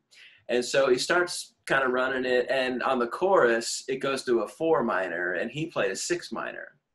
And I was like, "Oh man, am I going to tell Merle Haggard that he's playing the wrong chord on his song?" Like, I can't do that. And he kept doing it, and I said, shit, I'm just going to tell him, And I said, "Merle, and I'm pretty sure on that chorus it goes to a 4 minor and not a 6 minor." So he said, "Okay." And he played a 4 minor, but he sang a 6 minor. And so it didn't sound right. Right. And he said, "Rob, you play the hell out of that dobro, but you're fucking wrong on that chord." That's so funny. And so we all just started cracking up, and I said, "Okay, it's all good, man." That's funny, man. And so we cut the song, and it sounds great with the 6 minor, but I give you credit for that was a ballsy thing to do. And I don't mean in a bad way, but like, I give you credit for that, man. Yeah, it's pretty cool. It was funny, man. I actually felt really comfortable around. I feel like I'd known him my whole life, That's great. And so that was one of the best 2 days of my life. And then like a day or two later, his manager calls me and says that Merle wants you to come out to California and record with him at his house, at his home studio. And I was so excited because that was just the ultimate compliment, and I think he really liked what I was playing, and he liked that I was from California. Yeah. Okay. When you play bluegrass and country, you got to be from the Southeast, Right. And yet I think he heard something in my playing, that he knew I'd studied his music, I'm sure, and even he told me, he said, you remind me of Roy Nichols. And that was a huge compliment. Man, that is pretty huge.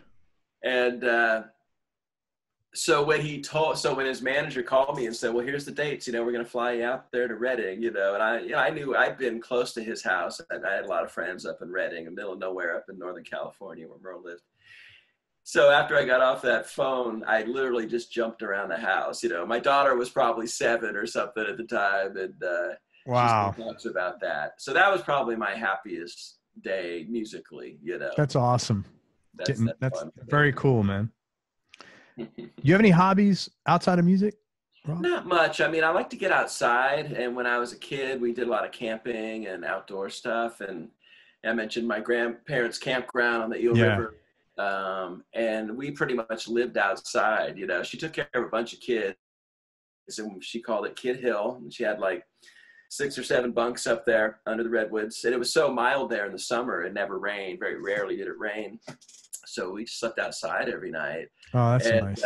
Got up and we do some work around the campground in the morning and then swim all day. And so anyway, I love being outside, and that's a sacrifice, I guess, in this business. You just got to travel so much, Yeah. I'm totally sick of airplanes and cars and vans and buses. But so I do like to, I try to run a few days a week or walk. I like hiking. I like backpacking, but it's so tornadic out here in Tennessee. Like in California, you can go hiking anytime you want, and you're probably not going to get rained on. And my wife and I, we've had tents and a pop-up trailer and different things with the kids.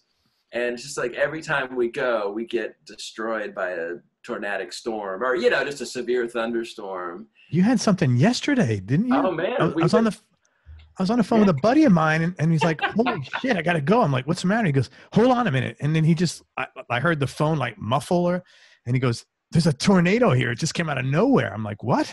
It got black, man. Yeah, it's the same thing at our house. And we went for a walk this morning, and there's a big tree down in front of our neighbor's house. Same thing with this guy. Yeah. So that kind of takes the fun out of being outside when you're like, it kind of looks like a tornadic storm coming our way. And it happens, they won't necessarily breed a tornado, but you get a pretty heavy thunderstorm a lot from April through August, Yeah. So it's hard to take your kids. I'm just going to be a wimp and say it's just hard to do stuff outdoors, Plus it's so wet and humid now. It's gross.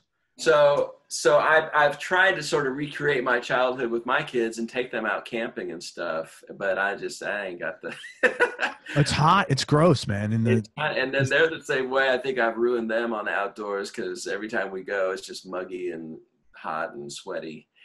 So anyway, but I do like that. And I've got some friends who do a lot of outdoor stuff, so I'll tag along with them sometimes. Cool. I try to read a lot, which is nice on airplanes and when you're traveling. And I've been cooking more, and I think that's kind of more my groove, because that's the other thing with trying to get outside and do something. I travel so much. I'm not going to come home from a 10-day trip and then go fly on a hike. Drive 6 hours and go camping, Yeah. So anyway, maybe when I retire, I'll do more of that stuff. But I think cooking is going to be easier. It's the number one hobby for musicians, cooking. Is it really? Yeah, okay. absolutely. Makes sense, man. Makes sense. Absolutely. Yeah, Pinch of this, pinch of that. It's like making a song, man. Two more questions, Rob. What's that? Improvising. Yeah, totally. 2 questions. Biggest change in your personality over the last 10 years, and how much of that change has been intentional, and how much is a part of aging? Good question. I think I don't know. I was the youngest, and I kind of felt like my parents were great, but they really spoiled us. I mean, they did everything for us. We had very few chores or anything. And so I feel like I'm still trying to kind of become an adult, And I think I keep pushing myself into more responsibilities, And so, like you mentioned Rezo Summit, it's a Dobro teaching weekend that I put on with my business partner. And so just putting myself out there, I don't know. I think I'm kind of a scaredy cat in some ways. So I just keep pushing myself. There's part of me that's just content to answer the phone or whatever, but I notice as I get older, I kind of make these situations that push me. Again, working with Trey is a perfect example, I mean, it really was a big decision to leave Blue Highway. That was like, because everything had just kind of come at me, and I'd just been able to just say, yeah, okay, cool, I'll do that one. And that was one of the first times where I'd really just said, I made the decision, you know what I mean? And so that as opposed to this and this happened and it was right at the time. Exactly. Yeah, I understand that very well. Yeah. So you know what I'm talking about. 100%. Yeah. So for most of my life, it just been kind of like doors that opened and pulled me in, you know? Yeah. So this time I was opening a door and pulling myself in, you know? Totally different feeling. It feels much better, actually. Maybe a little scarier, but it's like, it's not really scary because you're doing it like something's like you said, you just had this gut intuition. And I think I think trying to live more intuitively or by your gut, you know, and having that guide your decisions more, you know, it's just tough to know what's the right is. Basically, we're self-employed people, you know. You are entrepreneurs, small business owners, 100%, man. Magic out of it here with that term, but it's real, you know. It's true. And what I mean by that is, hell, we don't know what's happening. You know, it takes a lot of faith, you know, and that people are going to call. This thing's going to go through. You're going to, you know, people are going to dig it. It's a lot of conjecture, you know. You have to have a lot of faith, and so that's it. So going by more your instinct, like this feels good working with this person. I trust this person. I'm getting a good feeling about this. Let's do it. Trying to be more aware of those intuitions and following them. Yeah. Right on, man. So that's awesome. that's probably something I do different now than I did before. And last question, most important lesson life has taught you. Oh God, that's you know, we were talking about. You just cut the interview off like right there. Oh God, that's it. And then people are like, what? Yeah, we were talking about sacrifices before. I remember my wife, before we were married, you know, I remember telling her, I said, I don't know if you want to be with me because it's going to get rough, you know. Again, because I kind of assumed that I was going to be poor and I was going to be on the road all the time, you know. And so I didn't scare her off, you know. My wife just, she's always been there for me and been very supportive. So that was probably being with her, you know, was probably the best decision I ever made, you know. So, and how long y'all been together? We met in 87 and we got married in 94. So wow, so that's 34 years, 87 to 2013 and 20. Yeah. 33 years. Yeah. Wow, congratulations. That is awesome, man. Thank you. That's yeah, she's really amazing. Cool. Yeah, so it's good to have that. We're on the same team. Yeah, that's so, I know, you know, so critical. So it makes all the difference in the world in your life.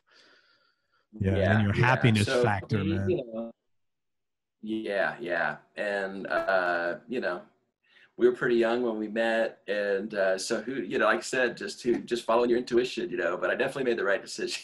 Right on, man. Absolutely. That's great. Congratulations, man. I'm happy for you. Thank you. I'm going to talk about a couple of things that you have done.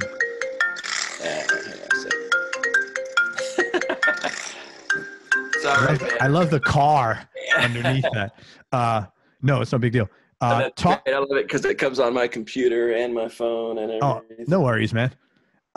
Talk about, you have this thing you just mentioned, bigmusictent.com. You recently launched it. Talk about that. What's involved in it? How do people get it? And who are the people that would most benefit from checking it out? Yeah. So in October, we launched bigmusictent.com, and it's a teaching website, and it's a subscription-based service. And so basically the last year or two, we've been making videos, instructional videos, and I'm the first faculty member on the site, but we're going to spread it to other instruments.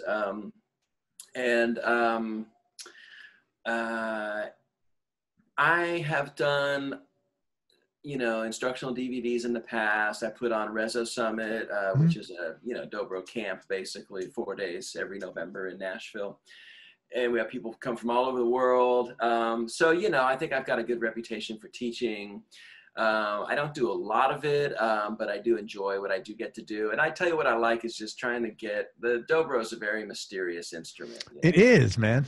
I mean, you play with a metal bar in your left hand. You have finger picks on your right hand. It's just weird, especially it is mysterious. The left hand is such a different technique. Of course, it comes from Hawaiian guitar. You know, slack key guitar, yeah.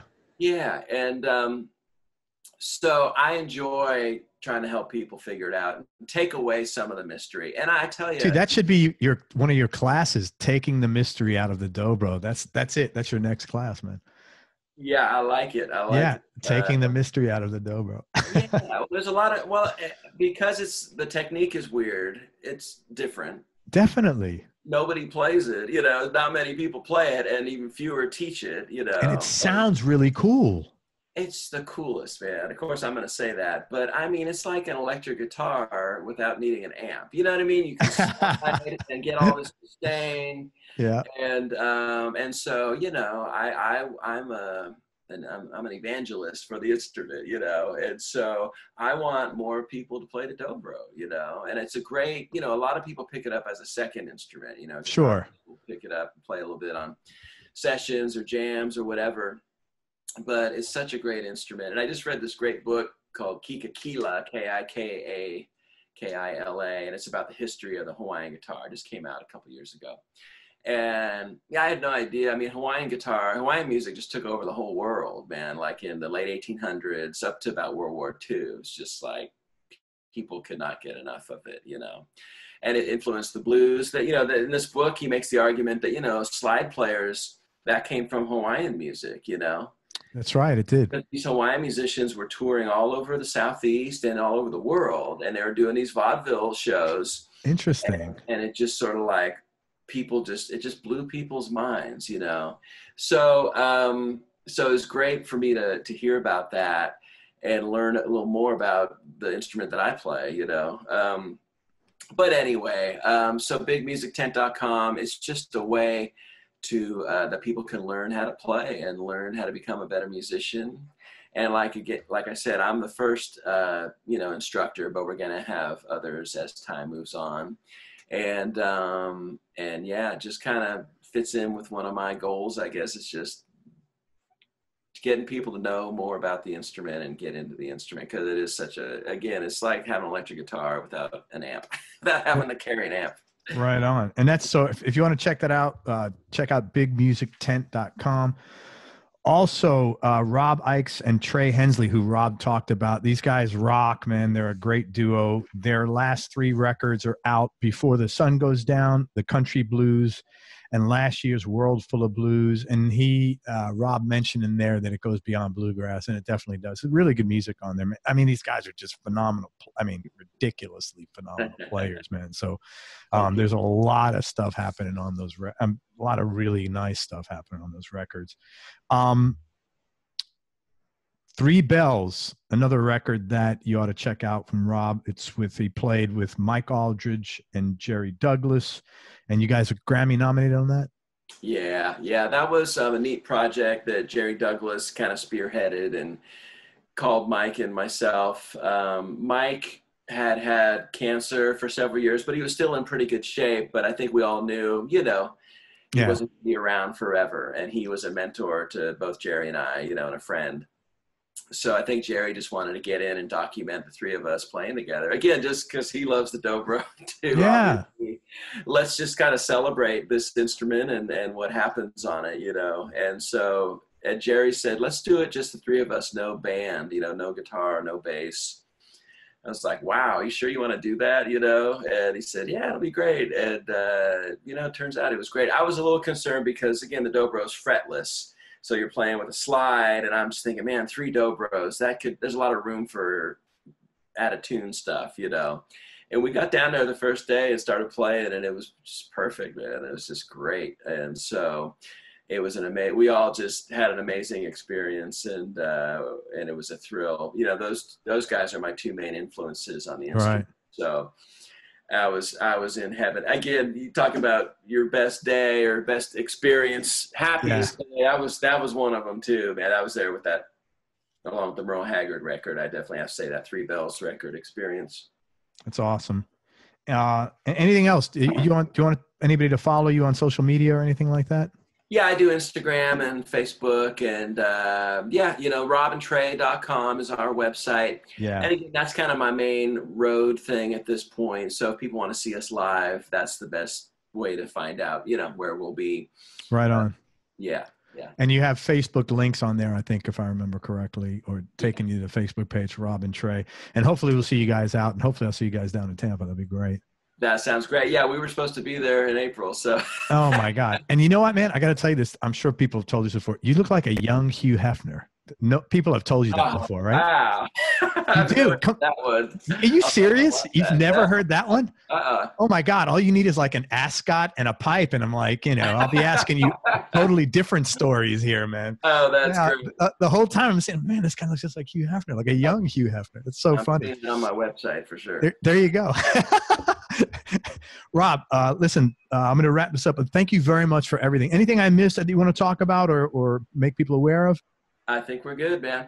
Awesome. Good luck with Big Music 10, and I look forward to seeing you guys. Everybody, thank you so much for listening. If you enjoyed this, please share it on your social media channels. We appreciate your support. Thanks very much to Rob Ickes. Please, again, check Rob out, Rob Ickes and Trey Hensley. Rob and Trey is the website? robandtrey.com. robandtrey.com, 3 Bells, and their last 3 records are great. Before the Sun Goes Down, the Country Blues, and last year's World Full of Blues. And I'm pretty sure they're going to have something else coming out in the next 6 to 8 months or so if I had to bet money, which I'm not a betting man. Thank you again, man. I appreciate it. Everybody, thank you for listening. And most important, especially nowadays, don't forget that happiness is a choice. So choose wisely. Be nice, go play your guitar, and have fun. Until next time, or your dobro. Until next time, peace and love, everybody. I am out. Rob, thanks for everything, brother. Thanks, man.